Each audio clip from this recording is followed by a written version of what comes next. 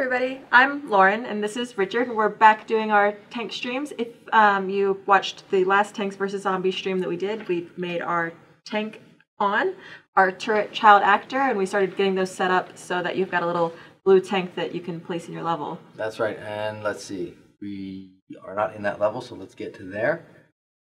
It was just untitled, I believe. There's our tank. Alright, so. Okay, so there's our little blue tank. We've placed it, and let's just remember what we had here. Nothing. Okay, good. we placed the tank. The tank exists. That's it. We're still using the default pawn fly around mode. Okay, so let's go to our code then. And we're gonna actually, we could do it the cool way, which is over here. Open Visual Studio in the file menu. Yes, and let's put that onto the screen where people can see it. All right. So the next thing we're going to do is make it so we can actually drive our tank around, right? Or at least possess our tank. Yes, and also we're going to need to see our tank to do that. So there's a whole bunch of pawn stuff we're going to need to do right up front. Okay. Oh, whoops, I don't have that button. Let's go in here. All right, so we don't have a camera. Oh, right, and so once we possess our pawn, we wouldn't be able to see ourselves, which wouldn't be very exciting. So we're probably going to want a camera. All right, let's just that. So we're going to want a view camera component. This, by the way, is going to be a property, but it doesn't have to be just yet. So we'll just start it here, and then we'll move it to being a property momentarily. We also should have a spring arm, right? So the camera has some, like, we can have it lag behind the tank if we want it to, things like that. Yeah, that's a really good practice. If you just attach the camera component directly to the tank, it will feel really, really stiff as soon as you start to control it. The spring arm component is pre-made. I mean, it's an Epic supplied component, so it's really easy for you to drop in, and it has a bunch of little parameters that you can tweak in probably a minute or two to make your camera feel not awful. It's shocking how much worse your camera will feel with no spring arm than you just rigidly attach it than it does if it has just the littlest bit of lag. I don't know, it just feels. Do you like that move, by the way? That's lag.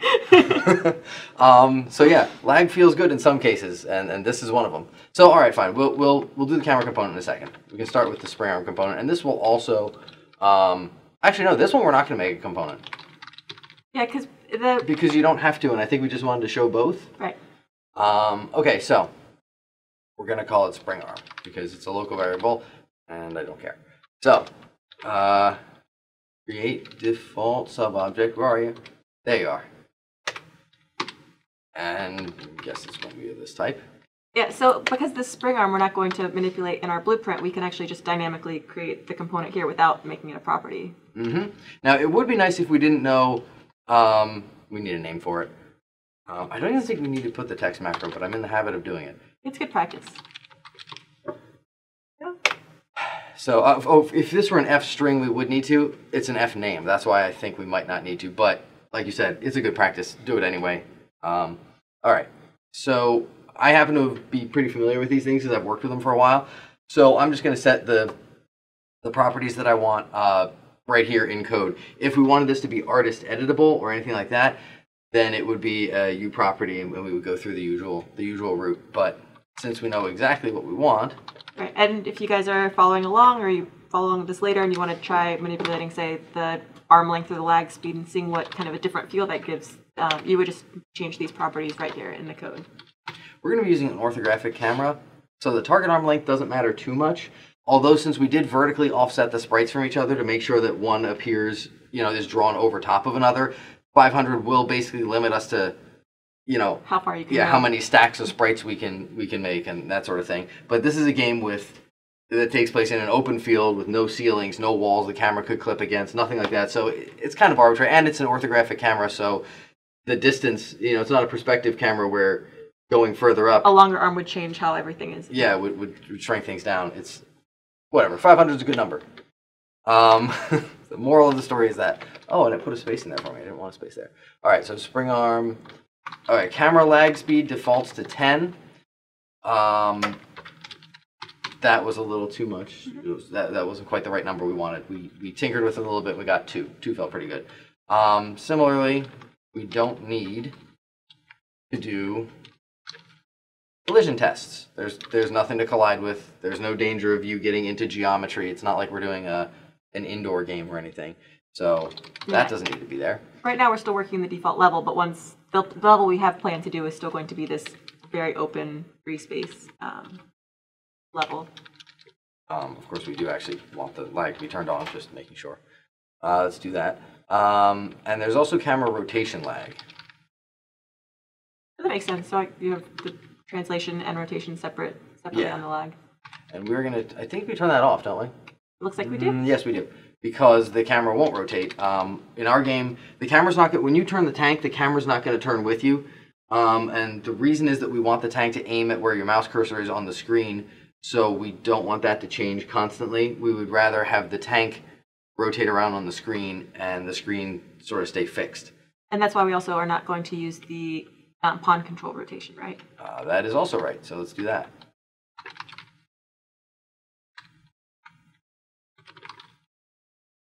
We don't care what way the tank is facing.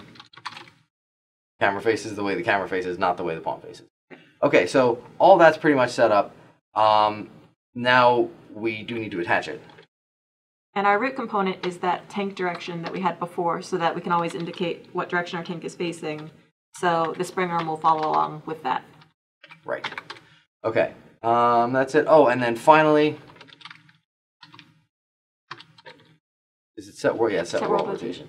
Right. So as an absolute, whatever that root component's rotation is, don't care. We want to be looking at pitch -90, which is straight down, no yaw, and no roll. And that's just because of how we oriented our level and what we decided, we were doing a top-down tank and how we oriented that with the level. Mm-hmm. Yeah, we want the camera looking straight down all the time. So there we go. That'll set that. Now we can do our camera component. So for that, I'll just go right over here and put that in here. Did we make this? I think we made this private. Yeah, basically the same sort of setup that we did for our other components. So as you see on our last stream, we did set up that arrow component for our tank direction, the tank sprite to show basically the body of our tank, and then the child actor component to handle spawning in our turret actor when we started playing. So we're not really going to mess with this a whole lot in the game either, so I'm just going to make it visible everywhere. That's really all we need. I don't even think we would need to reference this ever, but just in case we wanted to do something like, I don't know, find out where the camera is because we're going to blow up everything that's in the middle of the screen or something, and so you ask where the camera is. Or we could also make it blueprint read write if at some point we made our level, like we put our tile set down, we're like, oh, it needs just a little bit of tweaking. Let's just do that in blueprints without having to go back and code. Yeah. Possibly if we could have a zoom out or a zoom in during the game. Yeah. Something like that. So just in case we want it for something, we'll make it blueprint read only. I don't want you setting what the camera component is, but if you need to get it and look at it for something, that's fine. Just like a little bit of future proofing there. And let's see. Just gonna put it in with everything else. And the meta tag on this I'm just gonna copy this from 2 lines up because I don't want that. So. And I remember we got a question actually about why the meta keywords are like this separate key value set compared to like blueprint read only or visible anywhere that are just the keywords themselves. Yes, and the reason, this is the camera that we're doing, right? Yes. And the reason for that is because they can be sort of anything. It's more like how you'd see an argument in an XML sheet or like a web page or something like that, where it's sort of up to interpretation, rather than like blueprint, like for example, like blueprint read only or blueprint implementable or something like that. It's only applied to a property or to a function, not kind of across the board. Yeah, those are specific things that the engine has really specific meanings for. And a lot of the meta tags mean things in the engine too, but there could also be other meta tags. It's more extensible this way, since it's not dealing with specific, has to be this way or has to be that way kind of functionality. It's a little more open to interpretation, I guess you could call it. All right. Most creative name I've ever come up with there. There we go, and I can't type it right. All right, so that's not a local variable, but we're still going to create it as usual. Did I not save the other file? Maybe that's why it doesn't know it's there yet. I think it might just take a second. I know that sometimes. It's not recognizing it yet. Okay, well, it'll catch up. This is a view camera component. And we goes haven't really noticeably slower when Yes? I would say we haven't really done that much look and feel wise to our camera. We mostly just put it in so that we'd be able to actually start using our tank as something possessable. We didn't put any visual effects on it or anything like that. Yep, so this is going to need to attach to our spring arm. And we didn't do this before, but the second argument you can see there in the argument list, I'll leave that up for another second, is the socket name. We're not going to go past that, but the spring arm class conveniently. See, if I just attach it to the spring arm component directly, it would be at the base of the spring arm, which would be, then why would you have a spring arm? Yeah, it kind of defeats the point. But within the spring arm component class, there is a socket, and you can get to the name of the socket right there. It's a static variable that's shared out like that. So that socket is the thing that's at the end of the spring arm. I have to do that every time I say it now. So that's at the end of the spring arm, and that's the point that we're really interested in. Right. Okay, so we'll go there. Now let's see. Anything else we need? Oh yes. We did make an orthographic camera. Yes, we do. Also, this, for whatever reason, has a separate. Does this have a use point? Yeah, it does. Yeah, it has that too. So also don't want it there. We didn't actually. I never actually tried it without setting that. I didn't test it, but I don't want it to do that, so I just set it to false right away. You might not need that line, but okay. Yes, so orthographic. I can imagine where you might have, like, you want the camera to follow you, but the spring arm to stay fixed or something like that, where you might have a different setting for the camera versus the spring arm on the control rotation. Yeah, I mean, you might. There could be a case where you'd want to do that, but since this happens not to be one of them. Okay, pretty simple. Orthographic or perspective. I don't know if everyone knows what this is. I'm not sure, but so this is perspective. As things get further away, they shrink. This is an orthographic view. So we can zoom out, but you can't tell how close we are to something. There are no angles on it. And you notice when I go to the side here, you don't see the side edge of the if I go to the side here, whoops. You sort of see like the side. You can see that side edge there because we're looking at it on an angle. But with an orthographic, everything is perfectly flat to the plane in which we're looking. So that's what we're going to want. I don't know if you maybe haven't worked with orthographic before, don't know what that word means. That's what it is. Perfectly flat view of everything, no matter how far away it is. All right, so orthographic. Where are we here? I think the width and the ratio, just so that we know about the frame of reference we're going to have within the scene. Oh, yes. There it is. We decided that would be an adequate width. So it's 1024 Unreal units. That should be a big enough chunk of game world. Yeah, relative to the tank, it seemed like it was a good amount of space. All right, and then we need the aspect ratio. And I believe that a 4:3 thing, like a classic 1024 by 768, or like an old pre-HD TV. I guess it's called standard def, but now that term is not standard at all. Old def. So we just went with that. So that'll be 1024 units across and 768 units down. Basically, aspect ratio times ortho width equals height. And we could have just written 0.75, but we didn't. So you can at home, though. All right, and same thing with the world rotation. So this isn't going to stack with the spring components world rotation. This is just going to be, we're just basically saying attach to this point and here, start pointing downward. And we're never going to change that orientation. We just always want the camera to point downward. It is relevant to set it on the spring arm, though, because otherwise the spring arm could be coming off the tank like backwards or sideways or something like that. You'd just be pointing down at the ground 500 units behind the tank or something. Yeah. The spring arm would be aligned along the ground, which is not great. Right. All right, so that covers those two.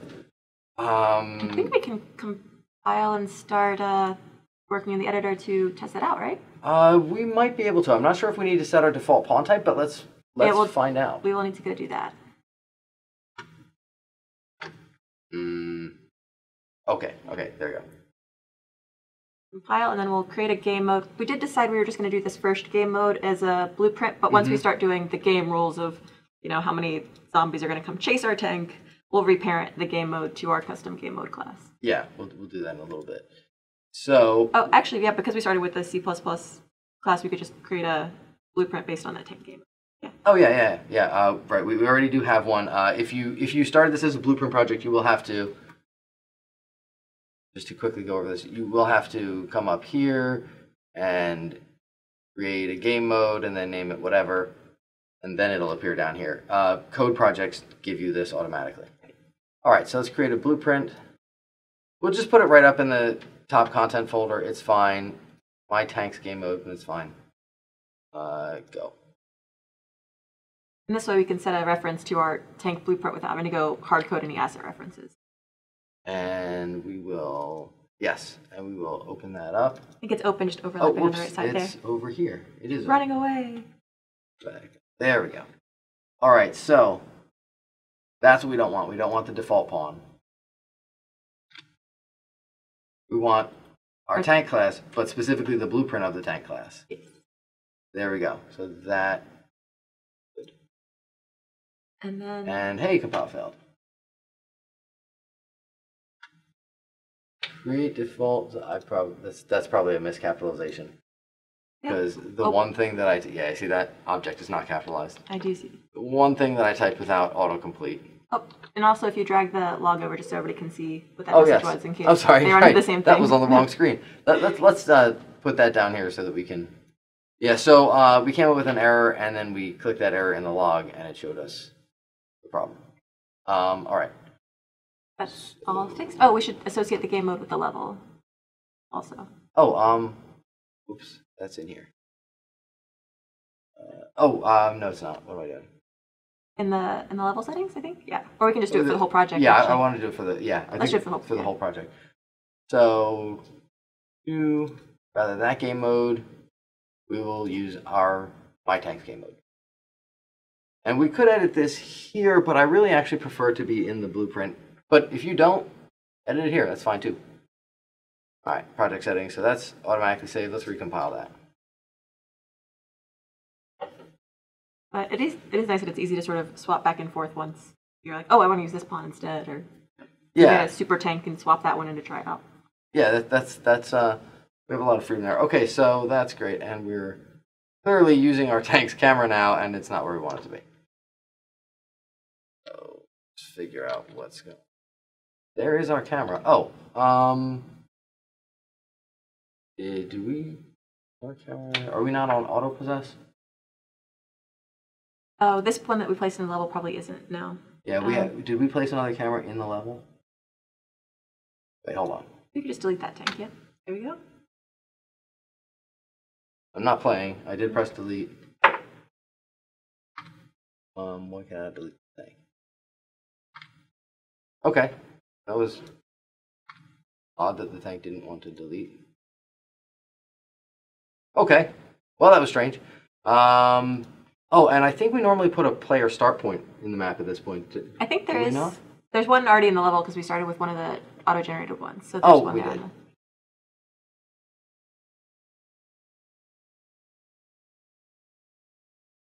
I wonder if this level has an override on the game mode, actually. So if you look for the world settings under there, and mode override.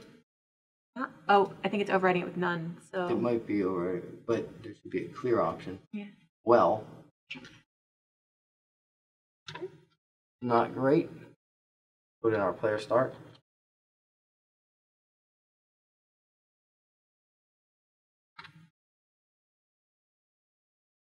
Is that the right type of player start?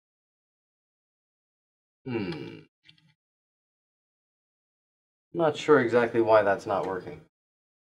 You set my tank's game mode to use, and that has got the. Yeah, so that's fine. Did we compile that blueprint just to check? Which one? The my tanks. Yeah, we should be fine on that. BP. Oh, does this need an auto possess?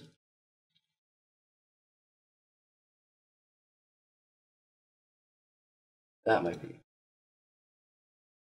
I really hope that that was the correct answer. but it wasn't. Hmm. All right, let's check this again. Oh, you know what? We made a constructor change, so you've got to close and reopen.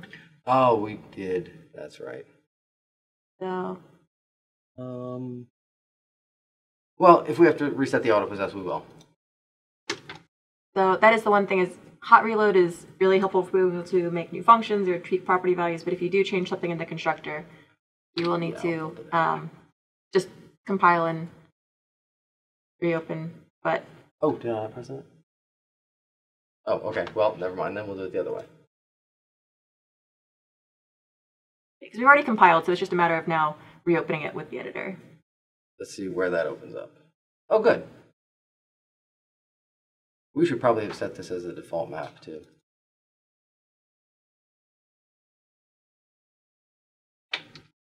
Well, I must admit to being a little surprised that that didn't work.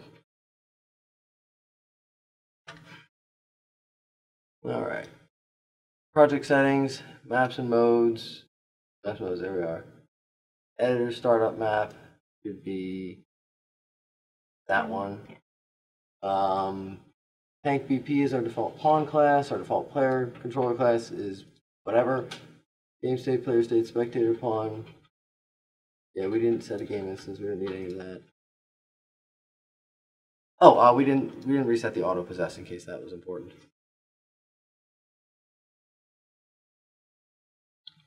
This is actual programming, by the way. This is what it actually looks like, but you're not usually broadcasting.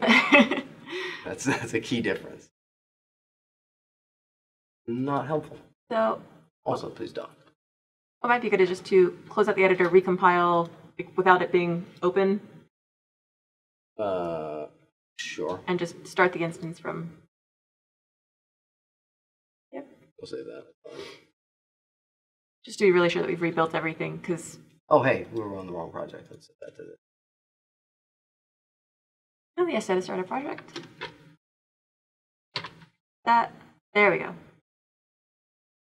So just a quick compile, and then from the rest of the project, we're just adding functions to existing classes and not really messing with the constructor, so we should be good. Here we go. Okay, and I just want to make sure we attach these to the root component and everything like that. Yeah, we did. Okay. Everything looks like. I did hit run on that. So, there it There is. we go. Ta-da. Oh, this That- one, I'm actually less surprised. But, unfortunately. What you could do is just hit play and then, Alt tab to get your key back so you can pop out and see what's being Yeah. we can eject do from that. your. So I hit Shift F1 to pop out. And let's see, where are we here? Our start is fine. Where is our tank? That would be interesting if we found out we didn't have a tank. We don't appear to have a tank. Did we not spawn a tank? Horrible. Make this one auto possess just to see. Yeah, so Uh-huh. I made this one auto possess. That's odd. I thought it would spawn the tank automatically. We clearly have missed something somewhere. But in the name of doing things on this stream, Yes. other than saying a lot and looking puzzled, we're gonna put a tank in the world, and on our next stream, We'll come back we will and. figure out what we did wrong because this works at our desks. Yes. When I used to work at a different company, we had a policy of any engineer saying the phrase "It works at on my desk. It works at my desk. It works on my computer." Is an automatic box of donuts that you have to buy and bring in for the rest of the office. So I'm not going to say that, but But hey, we now have a tank with our camera. yes. Which actually you can see the little camera preview now with the tank selected in the world, which is pretty cool. Yes. Okay, so we're going to go to project settings. Now, you can set up input directly in C++. You can hard code that. We're not going to do that today. If you would like to see an idea of how to do that, though, the default pawn class is a really good one because it not only binds your input, but it also creates the bindings. And it does so in a careful way so that it doesn't create them twice in the same session, and it avoids the pitfalls associated with that. The other way to avoid the pitfalls associated with that is to do it in this menu that we went to the trouble of making for you. So you can just type things in and they all work. Yes, so by setting up these basic inputs and then binding to them, in our code classes, we can add multiple inputs, like I think we have WASD and then also the arrows, but if we wanted to put a gamepad in, that would all be easy to do, and it would all basically map back to the same move X and move Y that we're creating. Yeah, gamepads are super easy. So if you wanted to use the D-pad, it's right here. If you wanted to use the thumbsticks, they're right here. I mean, it's very easy to do. We don't have a gamepad hooked up here, so we're just not going to bother with it right now, but it's really, really simple. So. And the movement that we decided on while Richard is setting up all of our key presses for move X and move Y is that basically you use W and S to move either upward or downward on the screen, and then A and D to move left and right. But sort of the tank would have a turning radius. It wouldn't just kind of move only on perpendicular axes, so you get some really interesting movements, and that's what we're going to start setting up. Yeah, so you notice some of these are scaled -1. So S is our positive Y direction, W is our negative Y direction. You could make these bigger if you wanted to. Bear in mind, though, that if you press, for example, up and W at the same time, you'll double up on that -1, so you'll actually end up getting possibly a -2 there. We'll go through how you deal with that in a moment. It's not too difficult, but it's something that new people sometimes don't. Or if you hold W and S at the same time, you'll get 0 and no movement, which is a little bit clearer, but you can still get it for pressing 2 up inputs at the same time. Yeah. The negation kind of makes sense because you pressed, whatever, right and left at the same time, so that's nothing. But yeah, pressing up in 2 different ways will actually give you double speed if you don't program your game to avoid that. What do we need? Left and right arrows? I forget if it's left and right or right and left to make the pattern, but it doesn't really matter. Let's put in the right one first. Oh, for the values to alternate? Yeah. Absolutely doesn't matter at all. But so many programmers will care and will be bothered by it. All right. So X and Y, pretty much the same kind of deal. We want to add the mouse now? We can come back to it. We can do the aiming when we do the turret. So, okay. Yeah. We're going to do more here later to have our mouse aiming, but for right now, we're just going to move. All right, so that's there. That's saved in the config file basically the instant you type it in. Let's save that map. And let's go over to our pawn class, which is still tank. And the way input works, it's kind of like a stack, right? We're saying, okay, for instance, W is forward, so or move Y in some axis, and so then we have to say, okay, what does move Y do on the code side? That's a good point. Actually, we didn't do that yet. So yeah. Let's so we're gonna make these functions private because I like protected actually in case we made a derived tank class that would do something different. But we're not gonna do that right now. If we want to make this protected later, we can. These functions are gonna be pretty simple. So you may have noticed, and if you didn't, I'll put it back up on screen. When we did this, that you had input actions and input axes. So an axis mapping has a value from 0 to 1, and an action mapping doesn't, but it does have events like I just pressed the button, I just released the button, I have held the button down for a configurable certain length of time. These are axes. All right, so they pass along the axis value. Yes. So they will have an axis value. Oh, we call it axis value. Just so we had an X, we had a Y. Now these names happen to be the same as the names that I wrote in the input thing in the axis when I named them in the program. They don't have to. No, they don't. I just did because it was convenient, but they could be whatever you want. It could be like run forward, sidestep. Like those could be names you use. It's fine. All right, so let's write those. So void a tank. We had move X with a float of axis value. Nothing yet. And we need the same thing on the y-axis. Okay. So that's good. So now when we're setting up our input, we can then take our input component. And this function is already here because it was in the template for pawn, right? For the setup player input component. Yeah, this up to me typing this line is just what comes with a pawn standard. Wow, it's really not gonna it's not gonna autocomplete any of this. Save over here. Oh well, it autocompleted that. Okay. Again. Is it going to tell me what the arguments are? No, it's not. Okay. I do know what they are, but we're going to look anyway. All right, so now this part, I actually tend not to, this is an fname. I tend not to use the text macro here. Feel free if you want to. It's fine either way. But this is the part that does have to match what we put in our input. Yes. This is not the function. This is the name of the input axis that we made up in the editor a moment ago. That has to match. All right, so when we receive data on that, oh, by the way, an axis, every frame you will get an update on an axis, even if it's just 0. An action, if you're not pressing, releasing, or holding the key, you just won't hear anything about it. Right. All right, so an axis will call a function. The function will be called on this tank. That's who's going to, receive the information. And the address of the function is, this is x, so x. Now this is our function name, unrelated to the input name. They will often be the same though. I mean, just Out of keeping things straight, right? Yeah, just to keep things straight in your own head as a programmer, the string and the function name and the just make them all match. It'll cut down on confusion. Okay, so that's good. So now we've received these.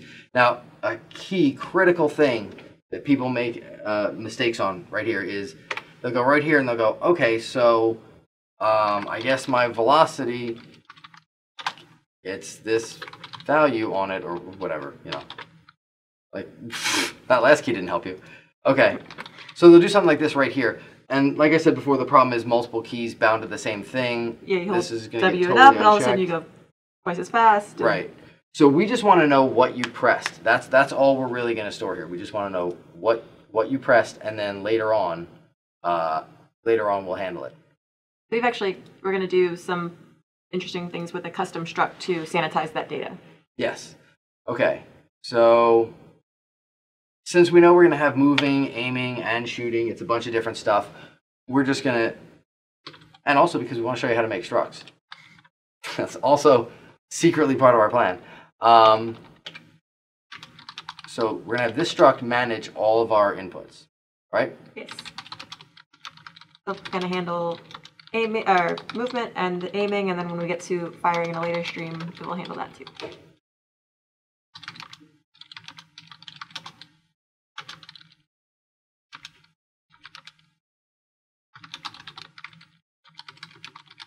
And yeah, we did just do some discussion over, say we had a superpowered tank or a tank with multiple turrets or things like that, how that would be handled. And we decided we at least wanted every tank to be able to move with that same, WASD input with the some sort of turret aiming and then some sort of firing.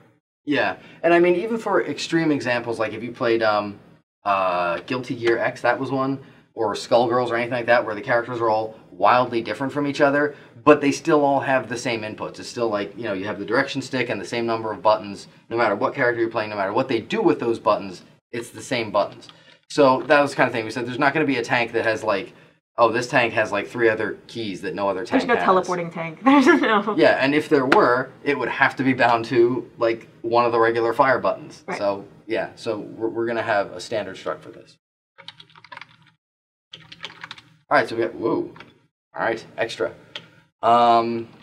Generated body, because we want this to be recognized by Unreal. And well, we don't really need to say public. We said public when we wrote this, but it's a struct, so I don't think we need to. You want to talk about, you mentioned sanitizing a second ago, right? Right, so the sanitizing the data means that, if we do hold 2 different input keys and they're on the same axis, you don't end up with going twice as fast or going backwards twice as fast or turning at twice the rate. It's just going to say, based on what you're currently pressing, I'm returning to you how you need to move, even no matter how many keys you're pressing at once. And it'll handle things like the double key press. There we go. And we've got the vector for the movement input, and we decided to do everything in the 2D axis just, because we're going to be in this orthographic view and we're using paper 2D. Everything is we're going to use F vector 2Ds for the movement input. Yeah, if we had a more 3D game, we might have used a 3D input with the Z always being 0 because you might be doing vector multiplication with it based on what way you're facing, like if it were a spaceship game. If you really wanted to be able to shoot over something and like have some sort of hang time on the cannon fire or something like that, then Yeah, then just for convenience, when we go to multiply vectors together or whatever, we wouldn't need to convert it to a vector 3D. But we found that we never needed to, so it was fine. and so that the void sanitize function that we're putting in here is not, none of these are U functions because they can't be within a U It can't be. Right. So we're going, that's why we have this, the move Y and move X on our tank, and then the secondary, like within the struct, move X and move Y. Yeah, that's a good thing to point out. So when we were back over here and we said we're going to bind this to the tank, why didn't we just bind it to this and then like our tank input or whatever, right? Like TANAC. Why don't we just do that and just have it be on the tank input? And the reason is that this would not have been a function, or I'm sorry, that this would not have been a U object because U structs are not U objects, so you can't do that. So instead, what we're going to do is we're just going to have these little functions here are just going to give the thing directly to the input and do no further processing. And also need to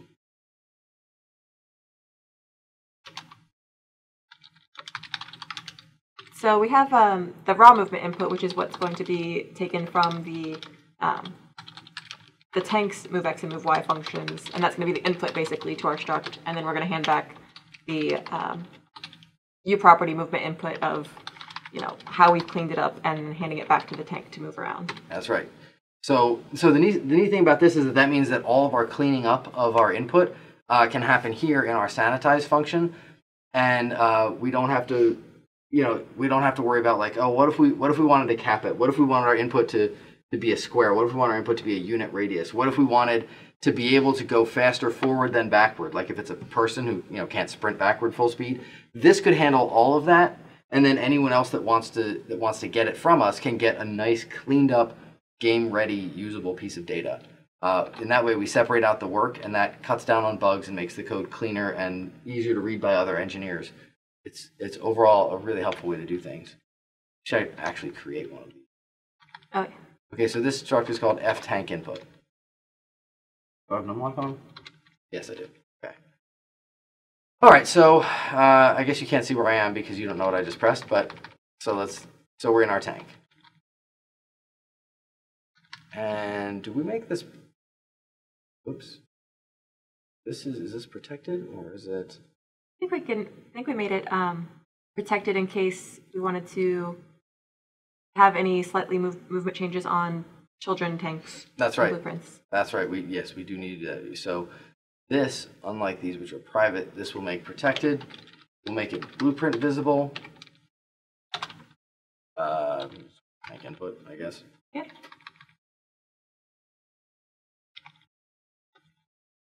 And having things be visible anywhere, even if you're not sure if you're going to use them later on, is helpful just because that way you can check on the values provided, you can just verify them, and if you turn out you need to write access later, you can do that pretty easily.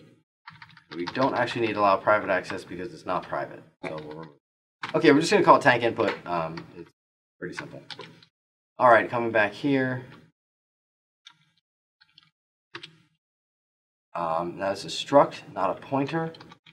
So it's not this. It's We're literally going to be accessing the struct, so we need to use that instead. So pretty much. Really? Okay. There. And this one too. All right, so that's pretty good. We actually need to do stuff with it though. Yeah, we need to now write what the sanitize function is and well, and the movex. I don't think we just declared those functions, right? We didn't actually write them, did we? Right. We just. Yeah, we didn't write those yet. Okay. Up top or down at the bottom? What do you think? We can put it at the top because the turret class is also, or the turret struct is also at the top of our function. Okay, yeah, we'll do that. So we'll bump the tank down in its own file. in order to put the input up here. So we needed move X,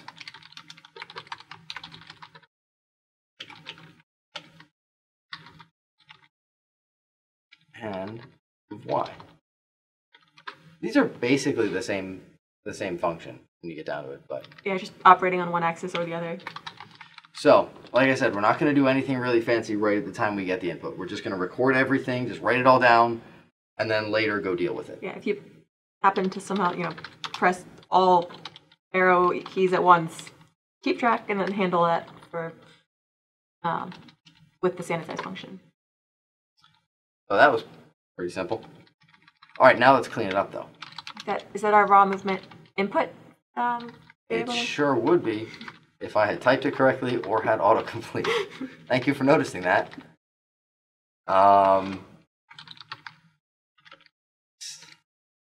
Every time. I type Santa eyes every time. You just want there to be like a Santa function that comes out and... I do. I want my tank to have like a big white beard and just be a red tank and shoot presents and or coal, depending on what kind of zombie you've got.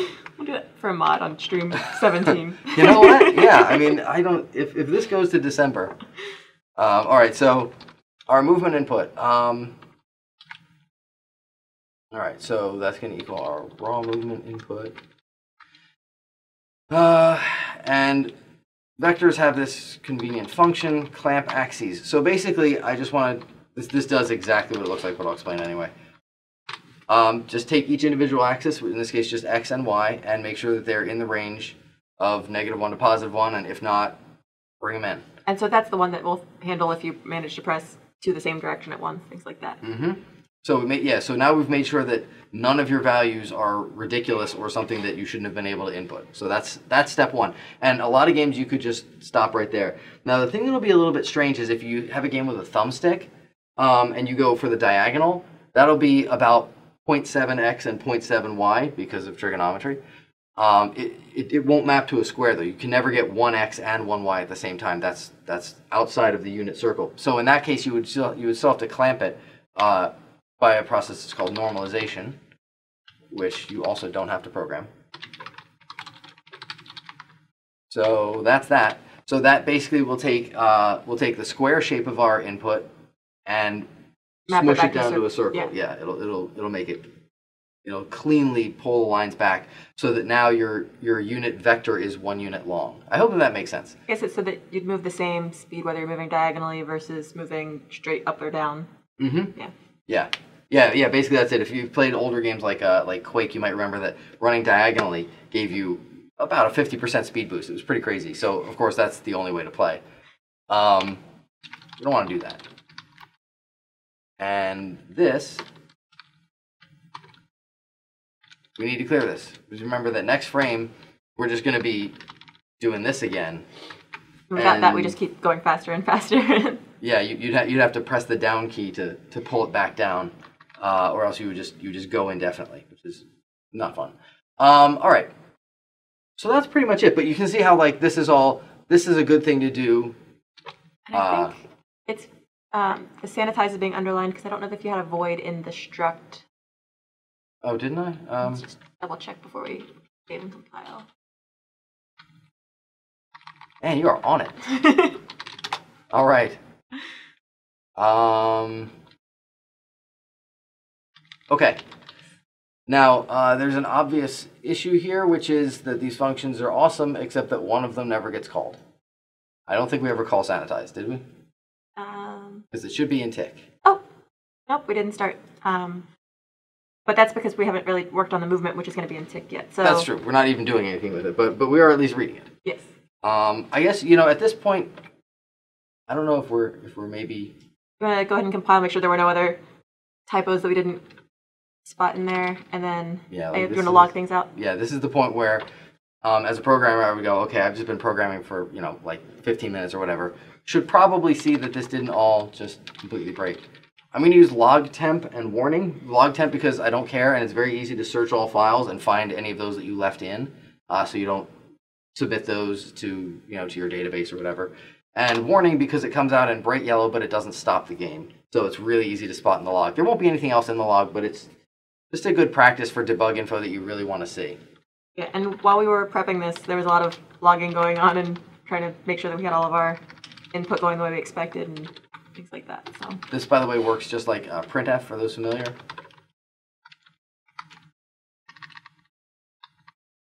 So those values are tank input, was it? Yes, that's what. Well, it wasn't f tank input. Tank input. Dot. I think we just want to get the movement input, which should be public. Yes, we do. Dot movement input x. Tank input dot movement input dot y. Okay. and that way we can check our work basically. Oh, right, and of course, before we use it, you know what?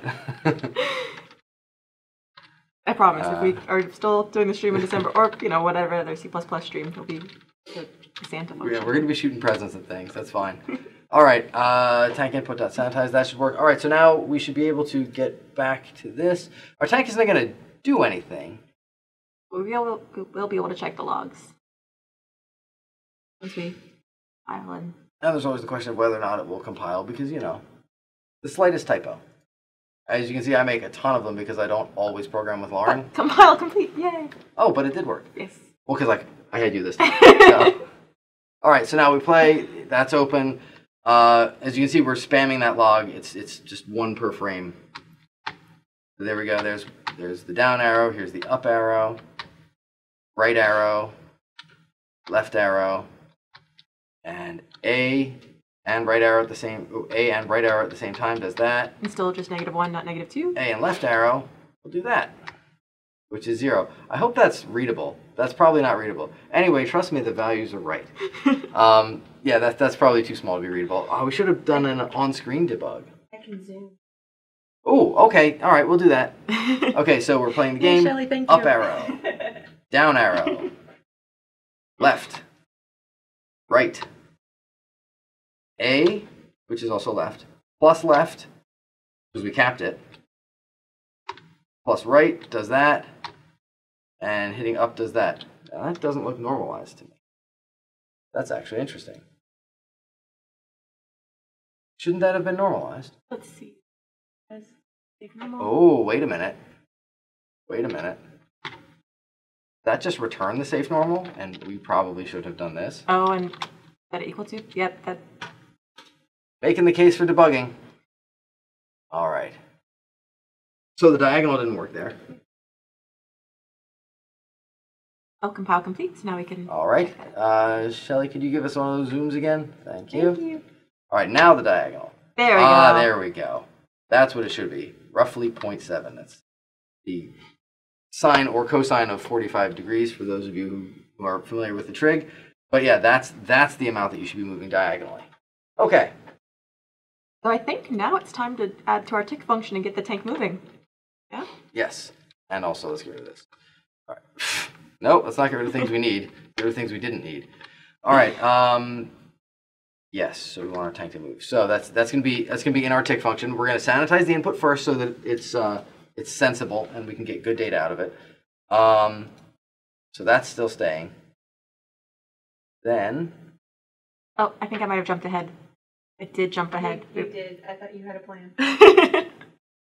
So we're gonna make our custom function library because we know that. Oh, whoops. Okay. Yes. Sorry. Yes. We're not doing that yet. Okay. Our static blueprint library. Yes. I love these things. I put these in every project. There's actually, a couple in the engine, like the gameplay statics, which we use a lot. We use gameplay statics all the time. And that just means that the functions will be available in any blueprint that we make. That's what we want, a blueprint function library. So this is, it's basically just going to be a big class that's full of static functions that we can use, and they're generally very helpful. Stuff like, getting information about the current game mode. I think in ours we do some... Apparently I hit caps lock at some point. Things like, we know that we're going to have some specialized 2D math that we're going to want for our tank, so let's go ahead and put it there so that both the tank or the turret could access it, things like that. Yeah, stuff like that. A lot of other stuff too. I was doing a project where you could change from one level to another. So there was a function where you could say, okay, store my score, so that when I go to the next level, I can get my score and put it on my new pawn, like that kind of thing. And there was a reason why we weren't doing it on the player controller. I forget what that was at this moment, but there was a reason for it, and we needed to have it done that way. Okay, we're in here now, which is flashing our taskbar that you can't see, and we are making a custom function library. Okay, so this is our CBP file. So here we go. We pretty much are just going to add, and you notice this is a U object. This doesn't go in any level. Right. It's not an actor. All right, what functions did we want for today? I know we had something with angles. Yeah, I think it's to Had a little convenience function. handle the Oops, a little bit farther down. that's not it. The delta. Oh yeah, the degree. I don't want to read it. So that was part of it, is when we were coming in, there are already some functions to get your delta angle when you're working with 3D vectors, but because we were really trying to keep all of our movement in 2D, we ended up writing a couple convenience functions Yes. to do that for us. Also, they currently are in radians, and we want it in degrees. I have already submitted code to change that in the future, but that hasn't been released yet. So that'll be out there. But find delta angles, a good function, but it works in radians. I guess it's scheduled for 412, or it might be in a 411. It's probably 412.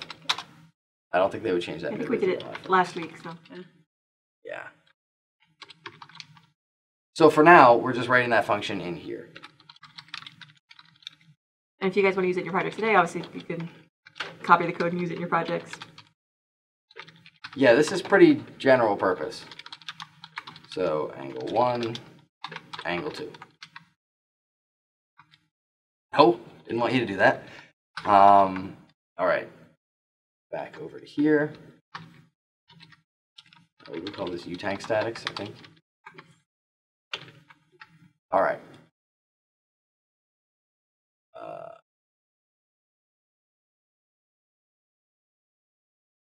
Oh, we have, okay, we'll do the second one next. All right, we're going to type it out. And really, this is pretty much identical to the find delta angle that's already in the engine. It just is comparing to degrees rather than radians for some of the adjusting of the angles. Yeah, so we don't want answers that are greater than 180 degrees, and we don't want answers that are less than negative 180 degrees. And this could honestly be a while, but that's okay. I mean, if you gave us angles that were, you know, a huge angle like 720 minus 90. Keep iterating back, yeah. Yeah, that could be a while. The engine already does have unwind functions, though, to get that back into the initial range. And so I think this function assumes that. The cost to not doing that would be just an extra check every time you do this.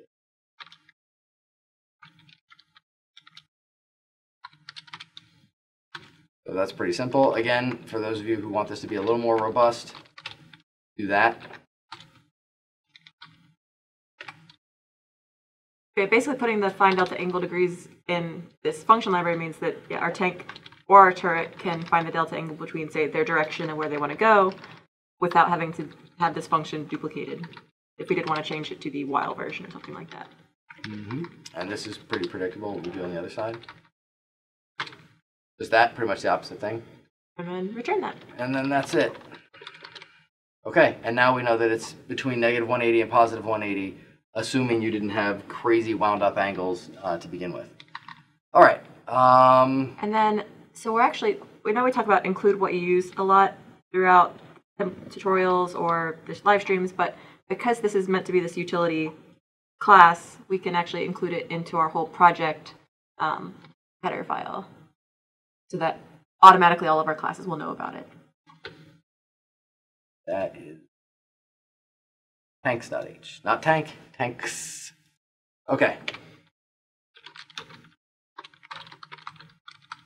Yeah, I just didn't want to include this everywhere, and it's not that big. It's not going to change that often, so it's fine.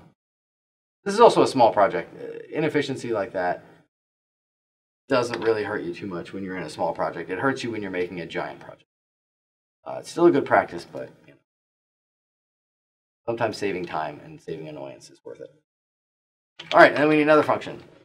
So we have two 2D points, and we want to know what the angle is that would make one of them from one point. Where would you have to aim to be pointing at the other one? I think there's already one of these for 3D, but for our particular 2D case, especially looking down on in an orthographic way, what the math would need to be to always be finding the angle to go look at something in a 2D plane. Yeah. Yeah, again, we just didn't feel like converting that to a 3D vector just for this one function. So we did this. Now this keyword thing here, this is for when you start typing in the search window, it'll pop up. Like for example, well, I can't show you because you can't see what I'm typing, but the string append function, if you start to type concatenate, which is normally where the name for strings adding together comes from, in like regular C++, it will find the append function, even though concat, like those letters, don't match up at all. Or branch and if, I think, is another one that people use a lot. You know? Yep, typing if will get you the branch node. It's really helpful stuff. It just sort of works when it feels like it shouldn't have. So it's very convenient. All right, so this is just going to be a bool. Yep. By the way, the reason this is a bool instead of just giving you an angle, which isn't usually represented by a Boolean, is if you give me 2 points that are directly on top of each other, there's no right answer, or every possible answer is right. There's not a good answer to that. So so you get a false. You get a like that was a degenerate question. Fine. Look at angle. You basically couldn't find the angle, or would have taken too long to just sit there and iterate and give you too many answers. Well, it's the same point. So if like what's the angle from this thing to this other All thing? of them. It's coincident. Yeah, it's any angle. So any angle I tell you could cause you to aim your tank turret on an arbitrary direction for just no reason. So we just tell you, nah, it doesn't. There is none. So we have a starting point, we have a target point, and that those names kind of help us to not to mix them up. A1 and A2 are not that bad if you mix them up, but start and target are pretty, they'll be noticeable. Okay, so as a blueprint function, these, I think we've said this before, but these const f vector inputs, so they're references, which would normally mean that they're outputs like this, but they're constant, which means that you can't write to them, and when blueprint functions are made, it knows that it's constant, it knows that you can't write to it, so it makes it an input. And we made these references because we don't want to copy the vector struct.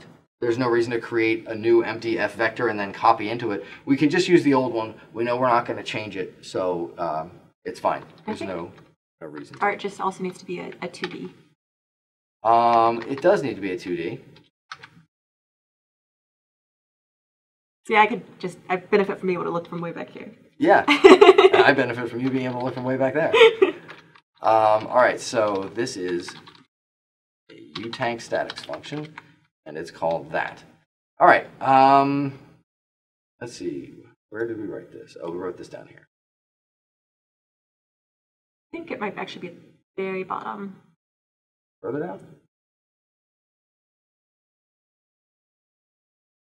Like, you mean way down? Oh, yay, questions. There will be some questions. Oh, here it is. It's sort of wedged across screens. Okay. I mean, we've written this once, but we just don't want to write it. Yes, we've already done it live today. We've done that once. All right, so we're going to get a 2D normal, which again is the unit circle.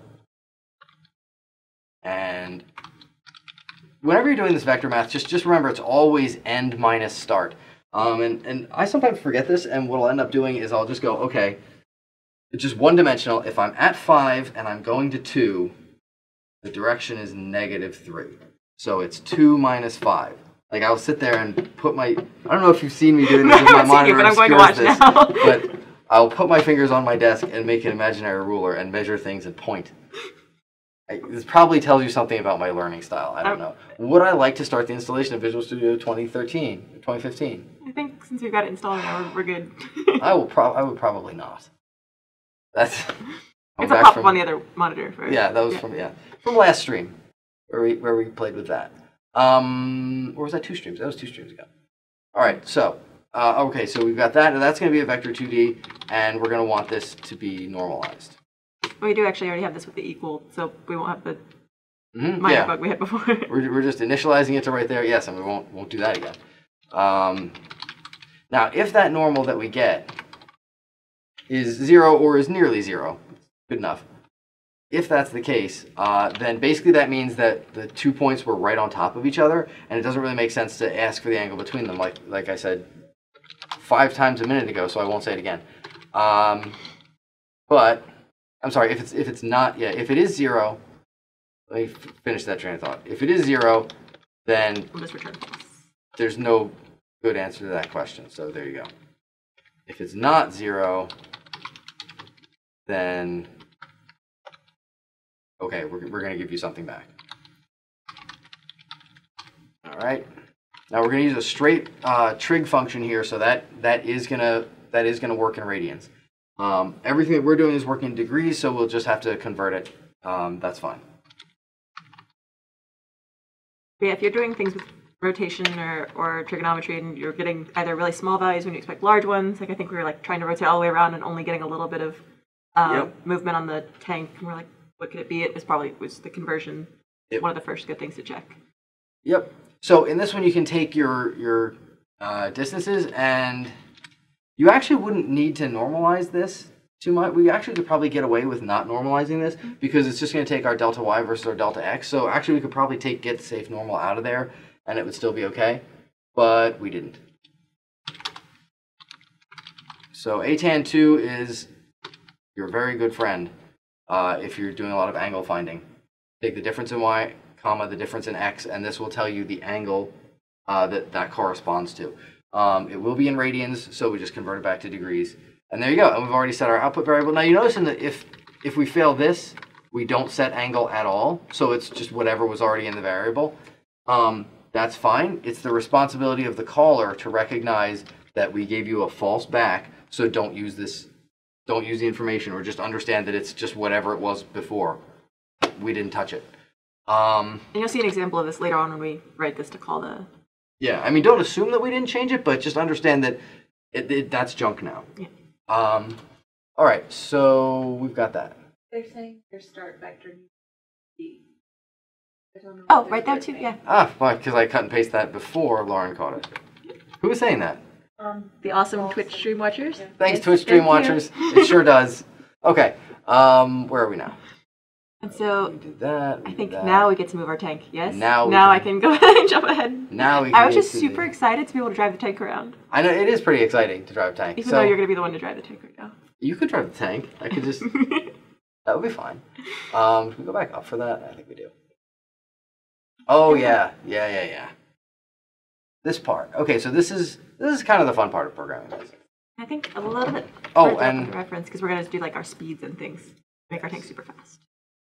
Are you just going Just to because they pointed that out and it was it was in fact wrong. Let's find anything else that might have slipped through.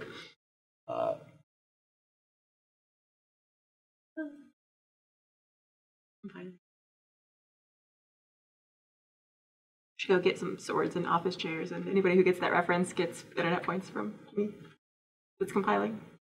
I actually don't, so I need to earn more internet points. I was not here for that one. All right, we'll let that go. If we come back and we see that it has failed, we'll know. Okay, so we've sanitized our tank input. We can now actually move the tank. Yay! I'm excited Alright. for this part. I'm going to put this in a scope here just because this could be, we could move this out to another function if we wanted to. If we had multiple tank classes, this would probably be where we would have a virtual function call that would, be move tank in it, and it would, subclasses would override It this. just keeps it a little bit clearer when you're trying to read it. So Yeah, and it's helpful too because then variables that we declare, like this. So variables that we declare in here will only exist in the scope. So if we accidentally use it outside the scope for something, we'll know. you would have to clean it up for when we move the function or something like that. Yeah, we'll know that we did something questionable. All right, Oh, good. Now it knows. Yay. All right. Clean that movement input. I clearly misclicked that. All right, so. And this, I think, is one of the few places where we do convert the 2D vector to a 3D vector just because there's already a convenience function that we wanted to use really fast. Yep. And that is the is nearly zero. Although I think that does exist for 2D, but we did it anyway. I mean, we could have checked that first and then done this. Like, it doesn't really matter that much. Again, this is the sort of thing if you swept through this code, you would probably check the tank movement before converting it to a vector 3D. Because why not? It's just one less axis to check. Right. It will never matter, but it's nicer. Okay. So basically, I said before, we're going to have a turning radius. We're not going to just move only on perpendicular lines. And so that's what's going to take the movement direction we want to move into, so this desired movement direction, compared to the direction we're already facing. And that's why we've got that fine delta angle function. We needed to get that ready before we started actually moving ourselves around. Yes. And because we have limited turning speed, because we don't turn instantly, when you do that, you didn't just say that, right? You said something that was slightly different. Slightly different, yes. Okay. Just making sure. I thought I wasn't being redundant there. All right. So let's figure out what angle we want to move on. F rotator angle.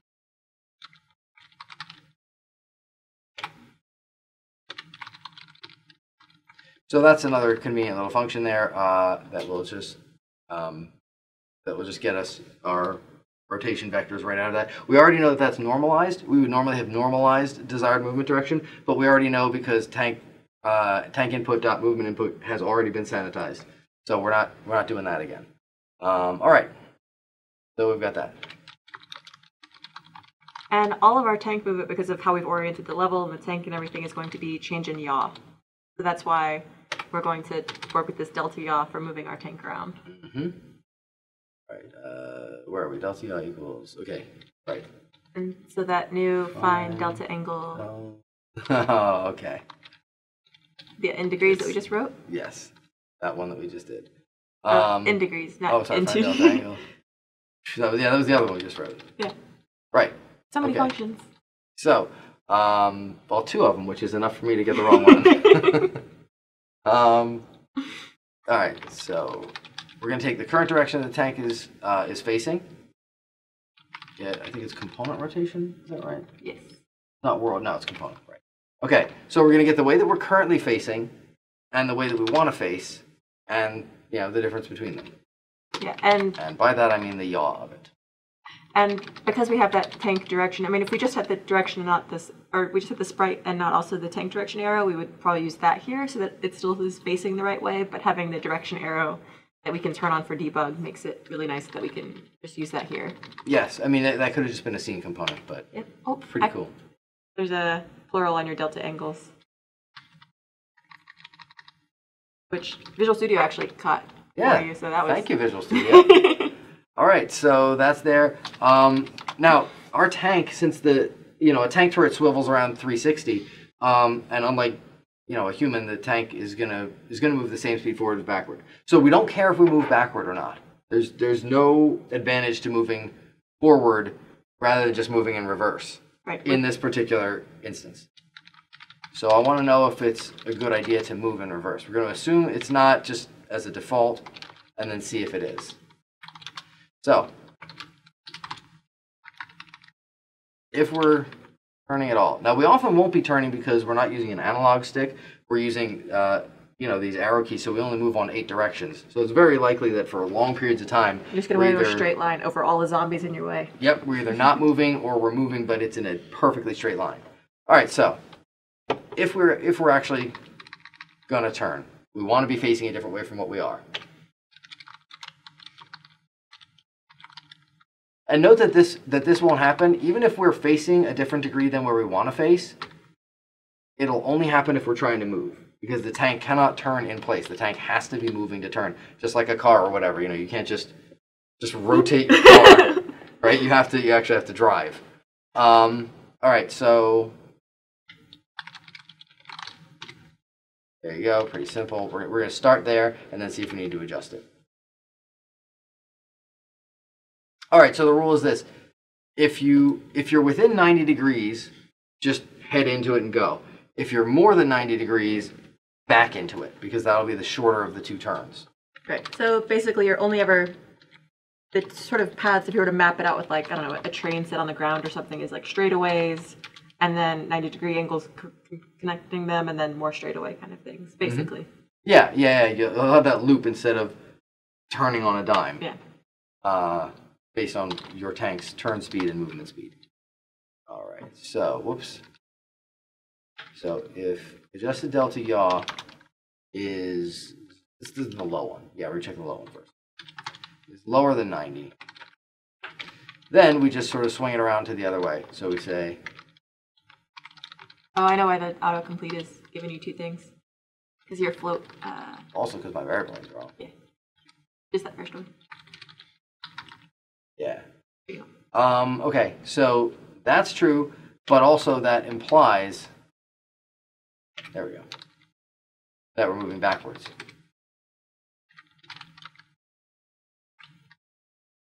And then, of course, you know, same thing on the other side.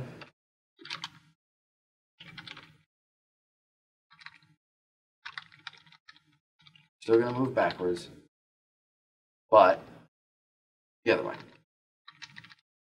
Okay, so either way, as long as we're not between 90 left and 90 right, any of those are going to be forward. Yeah. Anything else is going to be backward, and we're going to pick the closer side. Okay. All right, then.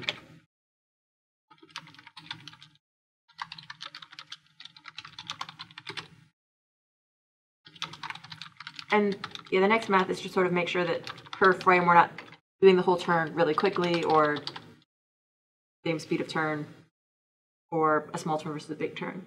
Yep. All right, so the question is going to be how much can we turn in this one frame? Yaw speed's already defined, right? I don't think we created it yet. Did we? We may not have. One of those, as you're like, oh, this should be a variable, so we can tweak it. Not hard code like, oh, let's make it go 30. Oh, yes. 30 times delta seconds. Well, it should be. We should make this probably, yeah, edit anywhere in Blueprint read write, so that when we want to make our tank go faster, we can just, on the Blueprint, dial it up. Yep, definitely should do that. And then we can do it in-game as well, which is nice. Yeah, with simulate, that's always... Just playing around with it. Okay, so... I think we can make this read-only. If you have, like, power-ups or something... Or boost, yeah. Yeah, you might do it, but you might do it another way, too. You might have the boost so that you don't permanently change the number. There could be... I don't know. If you had a permanent, like, level up and you up the number, then that might be a reason. But I don't know. We'll do it like this for now. And this is going to be float yaw speed, I think I called it. Yes, yaw speed. And I think we're also going to have like some acceleration variables and things like that too. Should we go ahead and make those while we're... We can. I was thinking about just as we get coming back and doing them later, but we could do them now. You prefer to do them now? We can just do them as we get to them like we do with yaw speed. That's good. Okay. Yeah. So there we go, and it's commented so that it's... When we come back in a couple weeks to do this again, we go, oh yeah, that variable. Yep. All right, so yaw speed times delta seconds. I think it could be called delta seconds. Yes, which is already just... Nope, it's delta time. I think we usually call it delta seconds, but today we didn't, so whatever.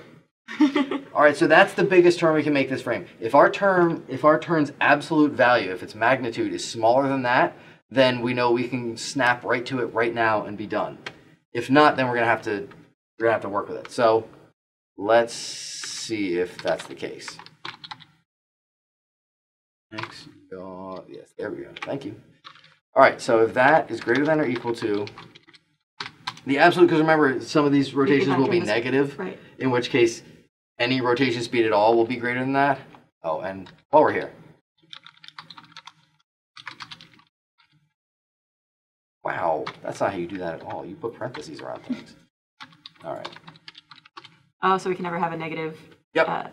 yaw speed. That's Yeah, as soon as I said negative yaw speed, I thought, wow, that shouldn't be legal. Yeah, so in order to stop... sorry, just thinking on last year, we're like, this is totally legal. this is totally legal, everybody, in at least 3 or 4 states. All right, so Clampman 1.0, like 1 degree per second is ridiculously slow. I don't think we want any tanks with no turning. If we did, it would be that. Oh, yeah, that's true. You know what? Maybe a tank can be just an in-place turret that never turns. That's fine. I'll leave it at 0. I'm really only concerned about avoiding the math error of you try to turn and you have a negative thing and it doesn't make sense. Okay, so what was it? Adjusted delta yaw, I believe? Yes. Oh, good thing we remember. Yes, so adjusted delta yaw. So we'll only, yeah, well, this is when we're going to go ahead and lock into place. Important to know whether it's reversing.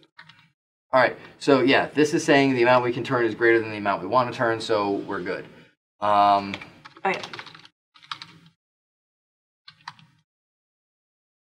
All right. So let's figure out what our final angle is going to be. Okay, and if you don't check the reverse in this particular case, you're going to end up moving for a little bit and then flipping around and then heading in that direction. Yeah, that was weird. So, okay, so we have the movement angle that we calculated before. Since we know we can reach it, no calculation necessary. Just store it and we're good. And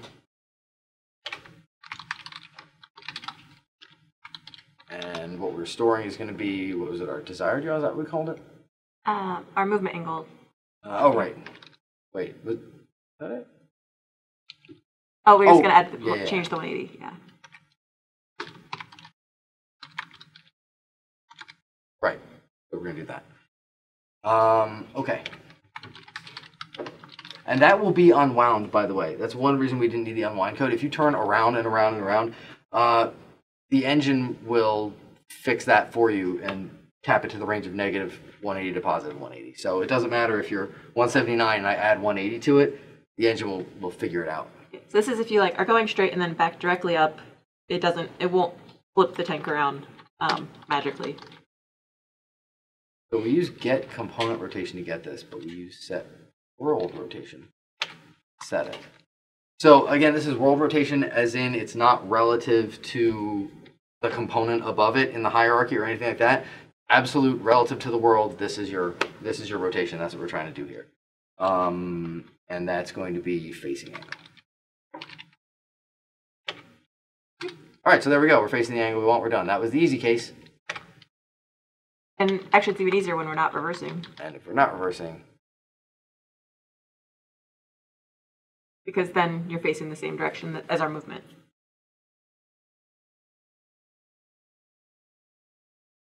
oops. Okay, I'm going to copy this line.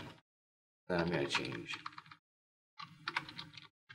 All right, so we don't need to do any of that temp variable stuff. Yeah, we probably could actually have just modified movement angle in there, but then if we referred to it later in the function, that would be mystery bugs. So we didn't. Yeah, it's kind of just like, why alter it when you could just make a little temp one to placeholder for this one last case of. Okay, so now we know that the magnitude of turn that we want is greater than what we can afford this frame. That's where we are right down here with this else.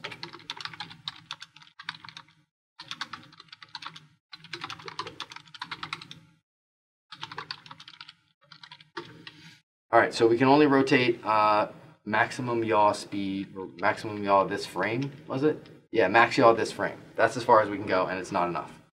Okay. Just going to keep doing that in little increments until we get close enough. And now here we are going to add local rotation. It doesn't matter. I mean, we could take the world rotation, add to that, and then set the world rotation again. That would be fine. Yeah.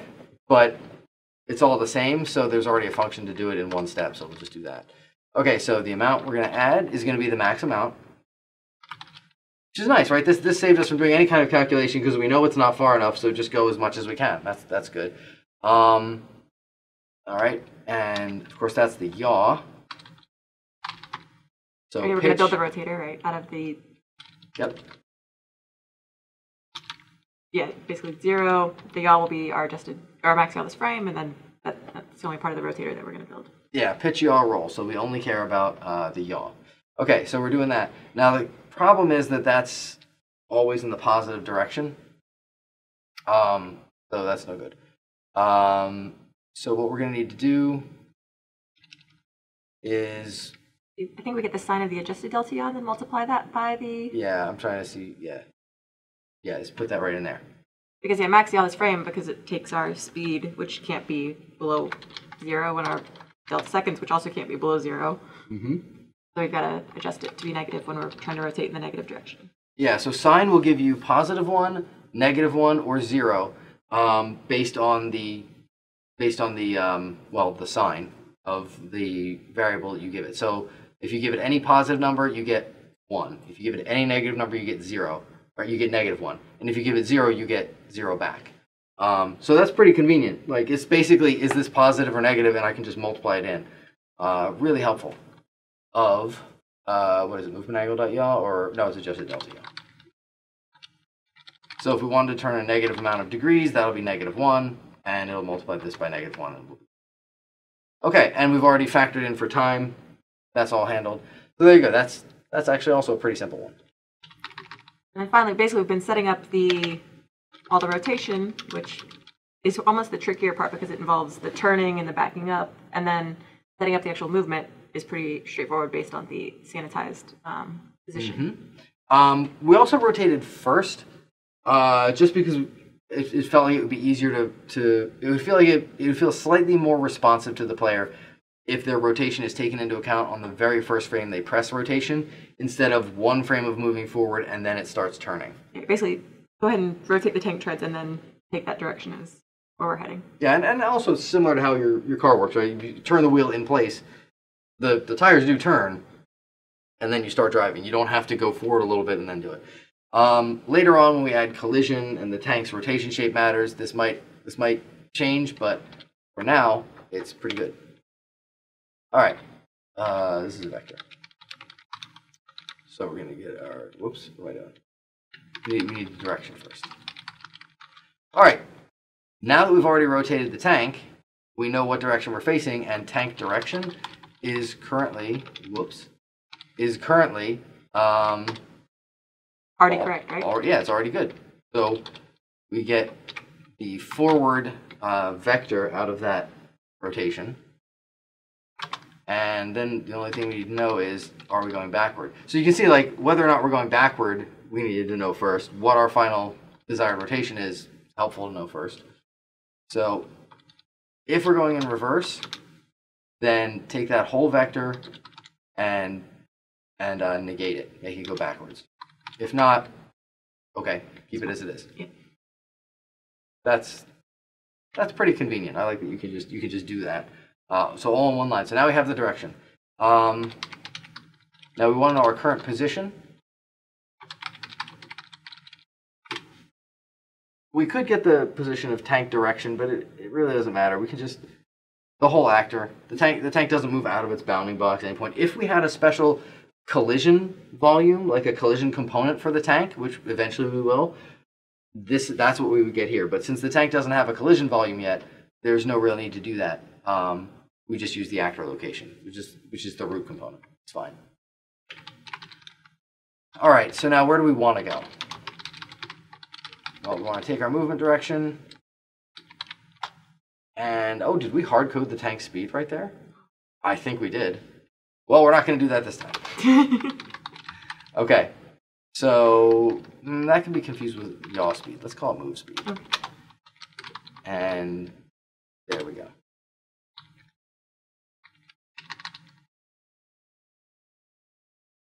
And of course, nobody knows what this is.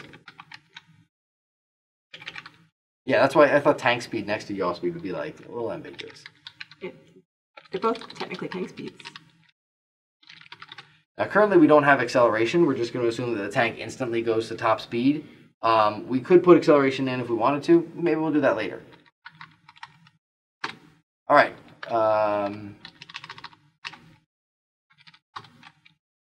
Unreal units. I mean, I realize units per second does not help a whole lot, but we're using Unreal units. The world's in units. All right. So there we go. Technically centimeter per second if we wanted to go look up like an actual tank speed and. Yeah, I was just the Tom Clancy part of my brain was thinking about about that. Next stream will come like it'll be scaled down for a tiny paper tank. One time we had a slow-mo sniper bullet. We actually went because seriously, there are some gun nuts working on Tom Clancy titles. We actually went and we saw how many times the bullet would roll due to the barrel rifling per second. And in the slow-mo, we adjusted its roll rate to match. Like, I'm sure nobody ever knew that, but in that particular game, yep, correct number of rolls. All right, so where are we here? I think we're ready to set the actor location. Oh yeah, we're done. We calculate because we have no collision or anything. Normally, this is where we would collide and then check do for you zombies slide in the along way. the wall. Oh, squash things. Definitely, we would do all that. But in this case, since there's nothing to interact with in the world yet, we can just be there. That's where you want to be. Okay, be there. Good. And I think we can compile this now and roll a tank around. Yes. It's easy. Yeah, and so we saw last time. Okay, last time that worked. We didn't have any compile failures. I like to clear this log so that because there can be a lot of output from a compile process, especially on a larger thing. So I like to clear it so that if there's something like this, I see it right away, and I don't have extra screens of junk. Okay. Oh, we forgot to set the access level. Okay. Oh, on our two library functions? Yep, forgot to do that. So no problem. All right, so a little C++ language difference. Structs default to public access. Classes default to private access. I thought that we had generated body change everything to public, but that was, I think, prior to 4.6. If you still, like, there's generated U-class body that you'll see in older projects and things, and that will do everything to public. Yeah, so I sort of got used to that, and then I got used to typing public anyway, and as you can see in all of our templates, we just, it's just sort of there. Mm-hmm. But yeah, so, okay, we forgot to do that. No problem. Again.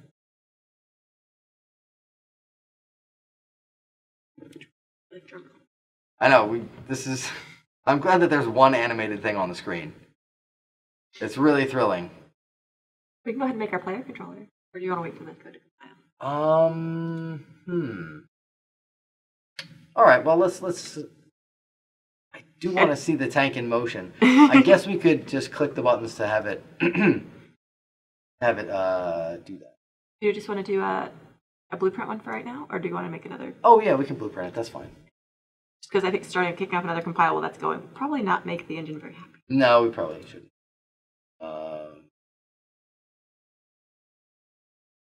Add a new blueprint.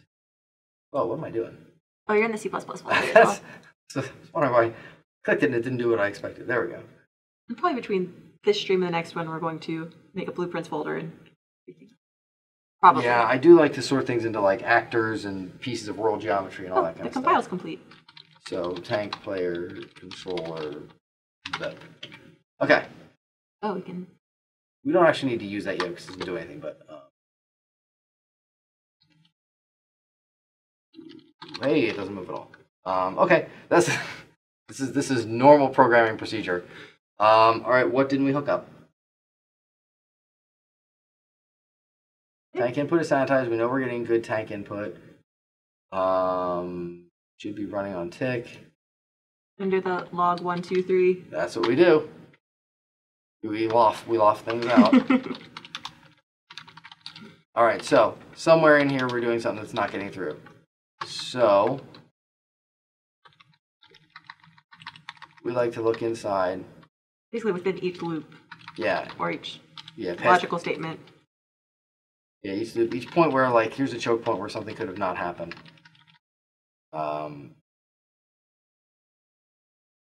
Well, really, if we get inside. Oh, hey, look! If delta yaw does not equal 0, then don't do nothing never.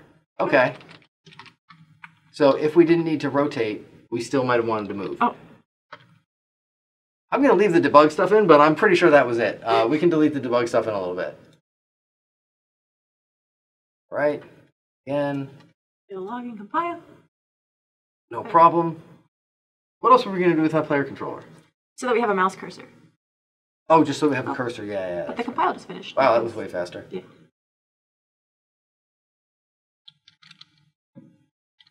Well, we're getting inside of the 2. Shelly, can you zoom in on that? One.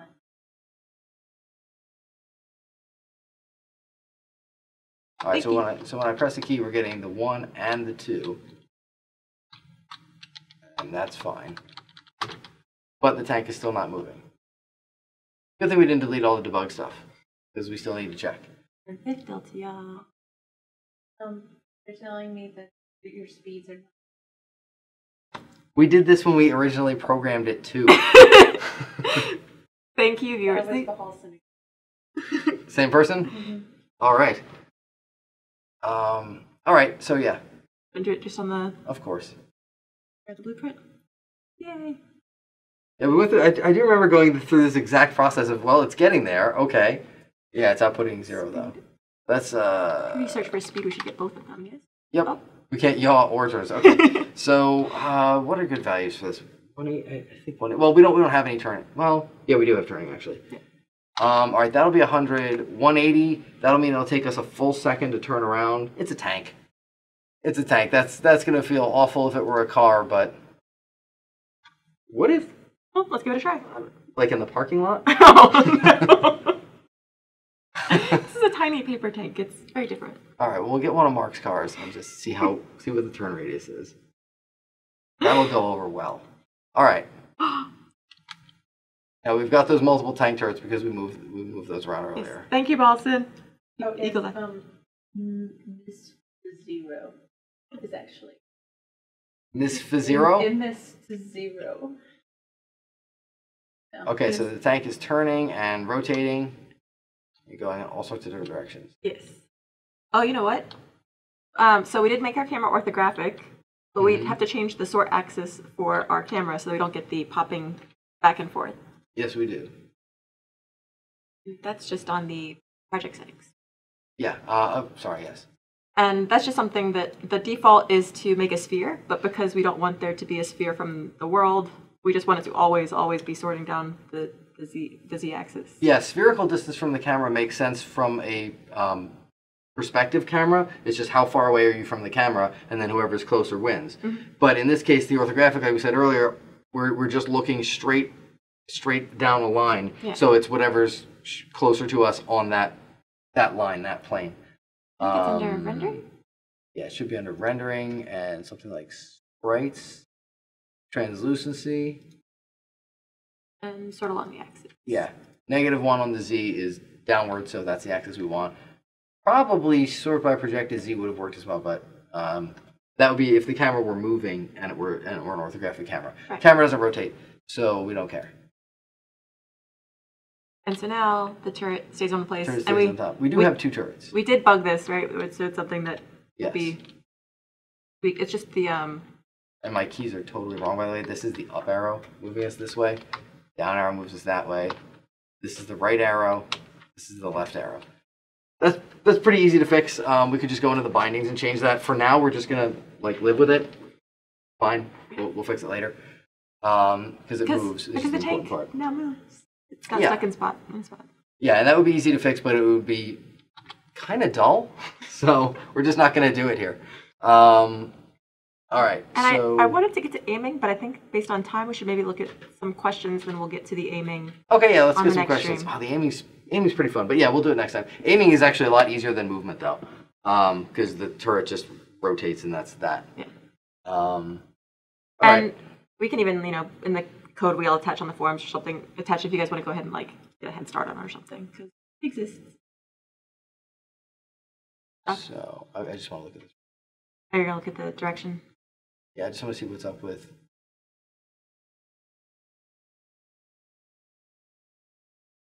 Yeah, that shouldn't have a problem.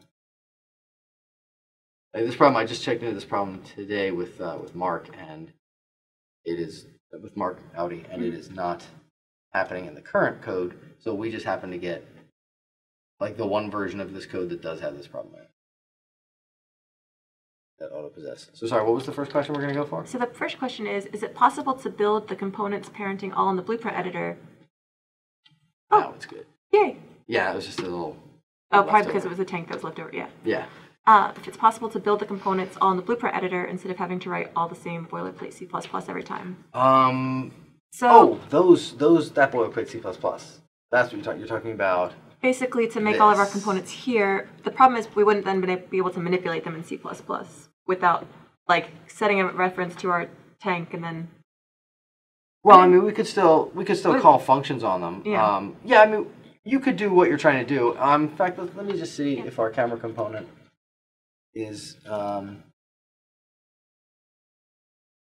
So here's our camera component. Let's change the ortho width to 512.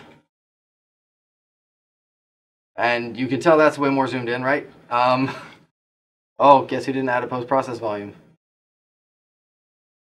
We did. But it's like the sun is Yeah, rising every time you move. It is. It's pretty great. Okay, so I do kind of like that effect. It looks pretty cool. It's not appropriate to what we're doing, but it looks cool. So yeah, I guess, yeah, if you got a reference to like your pawn and then got its components, it's just, you'd have to know ahead of time what components your designer has added to their tank so that you could get references to them. Oh, yes. Yeah, if it's something that you as a designer just added to the thing, then that's not great. Technically, you can search by name, so you can tell the designer, name your component this way and I'll find it, but that's kind of hacky. That's not really the best way to do it. But like this camera component that we created here, we could have taken all of this junk out and just created it, and that, well, probably the attach and the set world. So this we could have deleted. We could have created it, and since it's a U property, you can just edit it, like you just saw me change the ortho width. So you can do that. Otherwise, generally, it's like if I want to like attach like a piece of cloth or something to a character, I can give you an attachment point, and then the artist can attach it there, and as the character moves around, it'll work. And I can move the attachment point around, and then your cloth component or your whatever you attached will do its thing, and it'll be fine. Yeah, it's just because we need the code to know about it, it's a little bit iffy to say, okay, go add it in your blueprint and then hope that it's named the same thing to reference it in code. Yeah, you can, but probably shouldn't, and Yeah, your you need more valid engineer will checks. probably not like that. Yeah. Okay. So yes, it's all possible. The next thing is access values are being called every frame and action are not. How do the action events know when the button is pressed? If it's in the hardware or if it's on the engine side or what? Okay, sure. So let's have a look at, I'm just going to write a pretend function here for, yeah. All right, so, yeah, because we didn't actually bind any actions. No. All right, so if we bind an action, so backing up a sec, if we bind an axis, you can see we have, Shelly, can you zoom in just a little bit so we get that, that help tooltip? Oh, yeah. Yeah, I mean, just so it's a little more readable. Thank you. Oh, that's good, thank you. Okay, so you can see we have an axis name, and then the object that it's going to be on, and then over here the function that it's going to call. Now, if we, I will move this around so that we don't have to move the screen. All right, now if we do a bind action, oh no, we're good at that zoom. Sorry. I was moving it so. Okay, cool, thank you. All right, so we have an action name. Like fire. Fire. All right. And then we have a key event. This is an enumerated type. So the really, you're not going to tell me?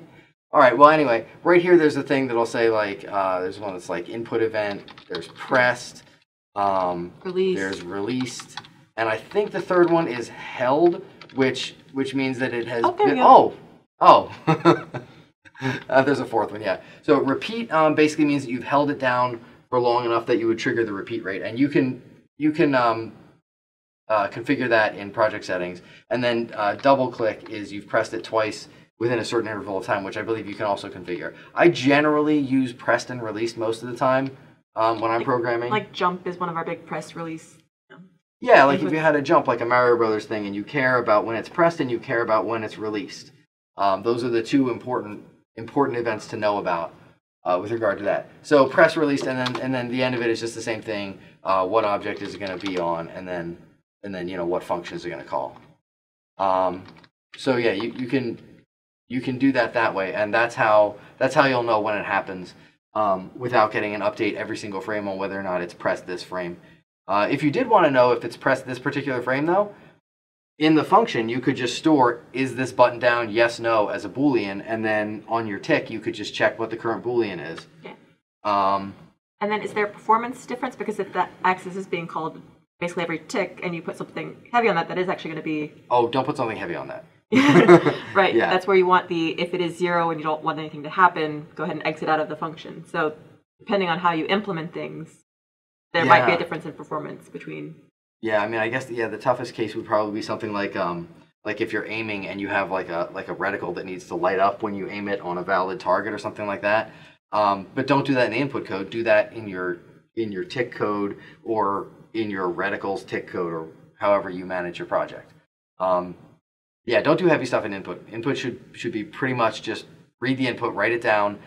We'll clean it up and deal with it in the unified place later. But right here, just record that you have it and go. You'll notice that my function is 1 line long, and it calls another function that's also 1 line long, and we're out. And the last, it looks like we're spending a lot of time writing boilerplate instead of game logic. Is it normal for the workflow, or is it just because it's a tutorial? I think also it's because it's the very beginning of the tutorial, right? Like we're still setting up our base movement and not really gotten to the game part of the zombies and the firing and...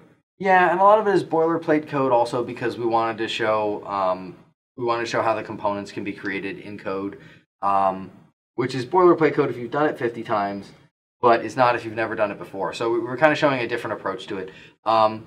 Probably we wouldn't normally have done it that way. We just would have said like, yeah, create this component, whatever, go. In fact, we didn't even need to do that with the camera. If we were willing to have the camera just defined in blueprints, we really could have just gone into the editor and stuck the camera on there and been done with it, and that would have been fine. We just did it to show how to do it. Yeah, if you wanted to only make your camera in C++, this is what you'd call. Yeah. So yeah, does that cover most what we're getting here? Yeah, and also I think we're taking the time to like write out a lot of the things that we would copy and paste. We're just duplicating the component ourselves.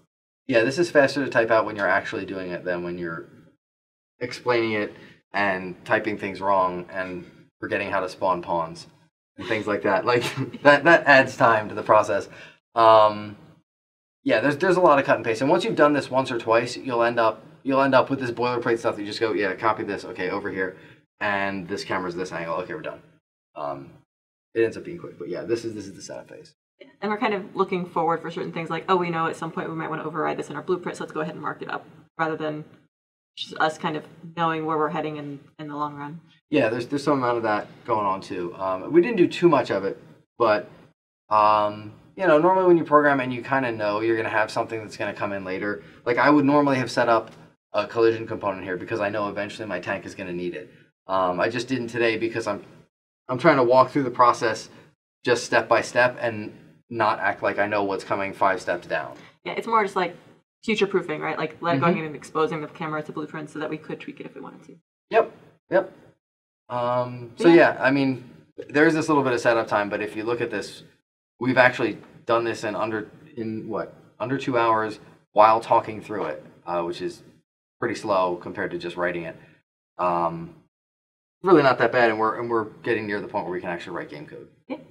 And looks like we'll probably get to aiming in the next stream, but then we'll also add firing and things chasing us, and it'll be exciting. Oh, that's gonna be fun. Yes. Yeah, that's the fun part. That's what you really work toward. We'll ask Shelly very nicely. We get lots of exploding transitions for that one. Is that when you're going to add? Yes. I have something for this. Hang on. Okay. Oh no, zombies! Yeah, we did have a request for zombie smushing also. Yes. So I think we'll have to do that. Was that Michael Nolan? Yes, it was. Of course and it was. We'll make sound effects for it. Yeah. Gross sounds coming up. Yes. Well, thanks to everybody for tuning in. And definitely if you have any other questions or when we figure out the thing about the pawn, we'll put that back up on the forums and also the code that we wrote today so you guys can check that out when you're working along with the video later. Yes, and remember that you're going to have to fix those axes because we didn't do it in the stream today. Yes. But that'll be a good exercise. It's not that hard to do. All right. All right, sounds good. Bye, everybody.